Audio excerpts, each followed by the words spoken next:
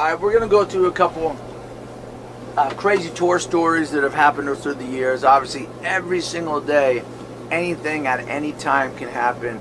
Anything that can go wrong will go wrong. Whatever you plan for, didn't plan for, is gonna happen no matter what. So we've been on the road for 20 years, and we've had buses catch on fire. Matter of fact, the last video show we just did for Audio War, we had a guard tower built. It was like a prisoner scene. Chucky Chuck was in the guard tower. The guard tower goes up in flames. Shout out to burned in the Fitzpatrick and the Fitz Army doing roosters, catching it on fire.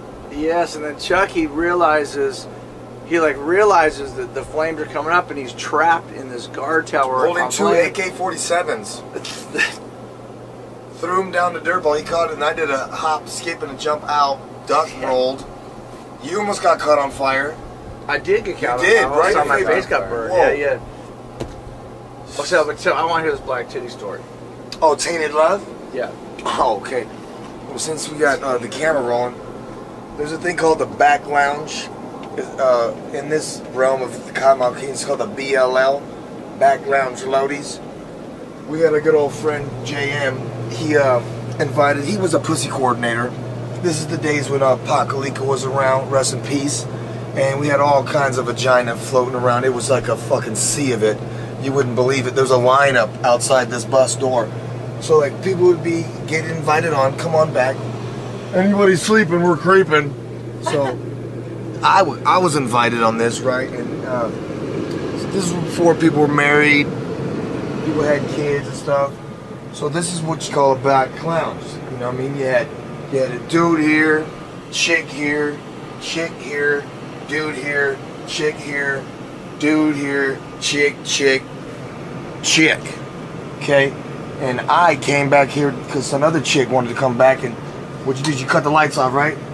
And when I came back here and turned the lights on, this dude was sucking the biggest titty I've ever seen in my life.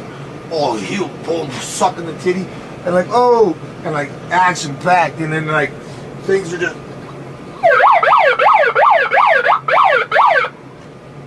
So then the condoms started flying out. Who needs condoms? Yeah, woo woo.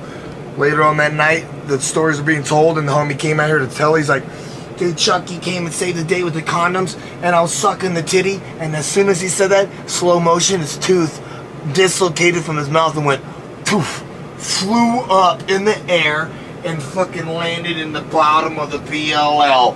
His tooth came out of his fucking mouth from sucking on that titty. That's called Tainted Love. Now the next day, we ended up in Florida. There was a red tide. The guy said, I'm gonna go surfing. He went surfing in a pair of tore up jeans, and then they told him not to. He got sick, so he starts puking through his tooth, and it shot like it shot kind of like his pipe right here through his tooth. And the dopest part about it, but the seagulls at the beach in Florida were so hungry that they were just eating the puke before it hit the sand. Back lounge loady shit. That's just one story. There's more, but boy. We had started this tour, just started with this whack-ass band that was on the run, and I don't even know where the fuck they came from, but either way, they were in a minivan, and they did some bullshit about the 7th show, and I had 8 of these quarter-stick dynamite things this dude where he makes, and they're like fucking film canisters, cannon fuse type thing. You can tie all the fuse up and fucking tie them together, and so I tied them under the back on this tour. They did some fucked up shit, so they deserved it. But first I went around to all the caps on the tires, put little pebbles in, and slow leaked the tires down, and then blew up their back fender on the way out of town. And they were already kicked off tour. That was the best blowjob that band ever got. Maybe the only one. Yeah. So good one. A little more aggressive, but it's okay. So one time we were going through Texas, and it's the middle of the night, and I don't know why we were in Texas, so you know the borders are pretty intense, but the bus driver made a wrong turn and started heading towards Mexico and wound up at this border check. And next thing I know, it's kind of like 5 in the morning, everyone's kind of asleep, and I look up out of my bunk, peek out, because I know the bus is stopping. Those border cops with dogs searching the bus. They were looking, they searched the whole bus through the heat scanners, but they were actually cool about the weed. They found a little bit, didn't give us a hard time. They were really looking for illegal immigrants or something else at the time. But then we had another bus driver. I'm not going to tell you the details other than it dropped us off in Arizona and then was heading back to the East Coast and wound up getting popped with 200 pounds. The whole bus was stuffed with 200 pounds. We didn't have no air conditioning. Running, You fucking thief. Running some Fucking thief. Oh, I'm not even talking about that. Oh, the other one? But yeah, he wound up getting caught with 200 pounds on our bus going to the East Coast, but it wasn't ours. The driver was running it to the East Coast.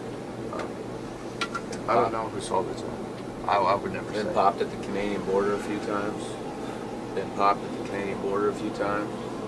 Once with this guy right here. Okay, well here's the thing. Hammed up in jail. I think it was Born for Battle, DGAF. Beginning of that tour, I got arrested for having a warrant and I got bailed out. We still made one, but when it came to going to the Canadian border, we had Big Hoss. He's kind of like a gangbanger. He's not like your normal citizen that can go into like a grocery store and like get help easily. But he was driving, and I told him from the bottom of my heart, do not go past that Canadian border. I called Cadillac and you guys, and I said, don't go to the Canadian border. And we didn't. It was an 8-hour trip down I-80, 8 hours away, but we still made it on time. But someone had a little bit of weed in the back of their pants in the trailer of Hard Huntington, and